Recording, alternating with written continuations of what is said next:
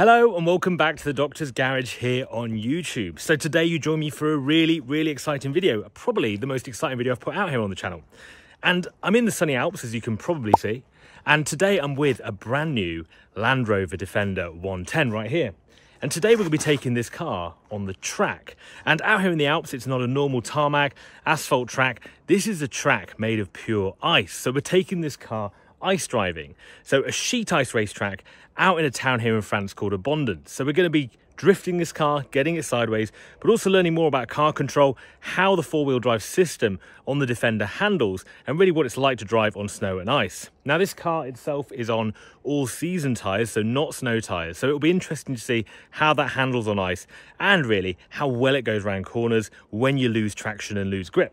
So come with me today on this journey and let's get going.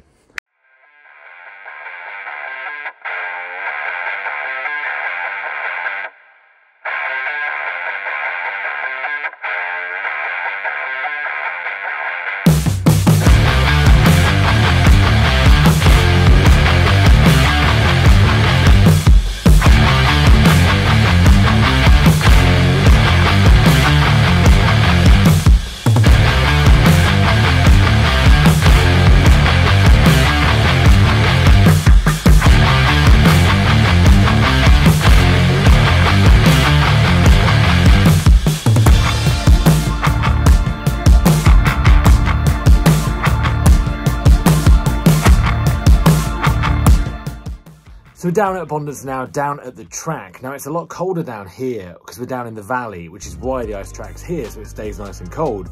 We're inside at the moment. They've got like a little hut, like a little cabin, and in here they've got a bit of a shop, a place where you book in, and you can also watch the track as well. So we're here at the moment, and to start things off, you have a bit of a brief. Go out with one of the drivers, and you drive the car, they sit in the passenger seat. They're the guys that are here all the time, so they're like professional ice drivers, really. So we're going to go out in the Defender, and I think the biggest challenge actually is going to be working out the electronics to turn off things like the diff, turn off the traction control, and actually work out how to do that. But then we're going to go out, I'm going to go for a drive to start with, kind of get to grips with going around really slowly, and then slowly working my way up to getting a bit quicker and a bit quicker. Now, because it's on ice, actually everything happens quite slowly, which is quite nice, so you can sort of build up your confidence and kind of get going with it. So I'm going to do that, and then a professional driver is going to go out and take a Defender out, and I'm going to go in the passenger seat with them. So I'll be taking you on that journey today too in this video. So let's go out on track and see what's happening.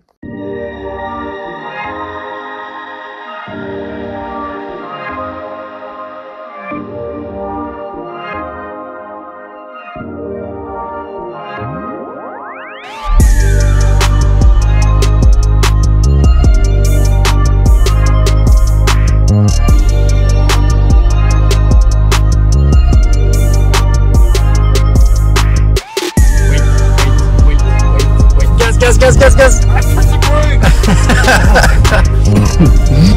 On the right. Gas. On the left. Keep a bit of gas. Keep a bit of gas. Better. You didn't hit the brake, so it works.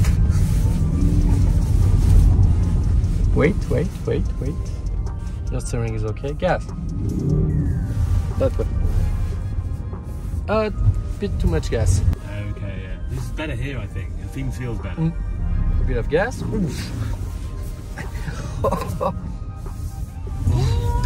On the left. And gas. Wait. And gas. Perfect. Gas. That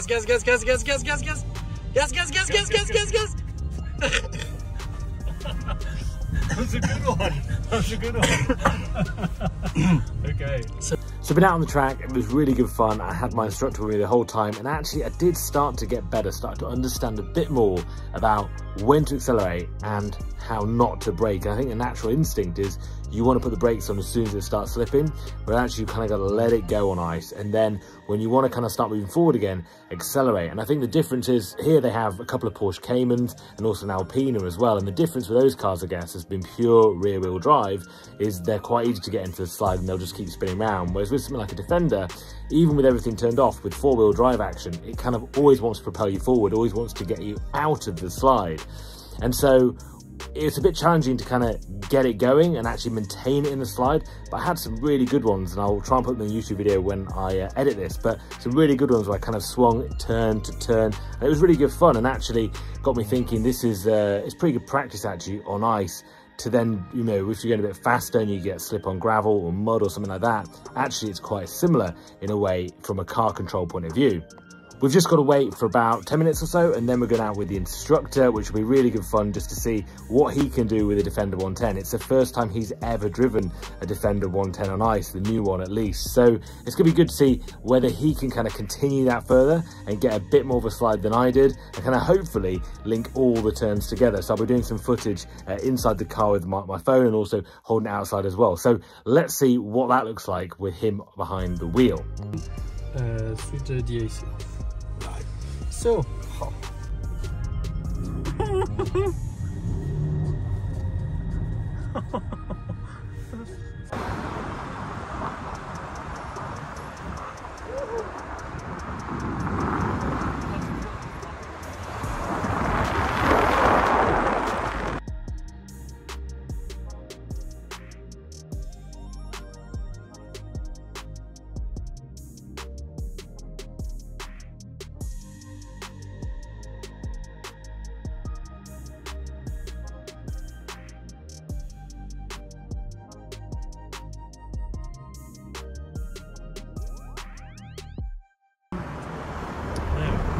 letting it come around.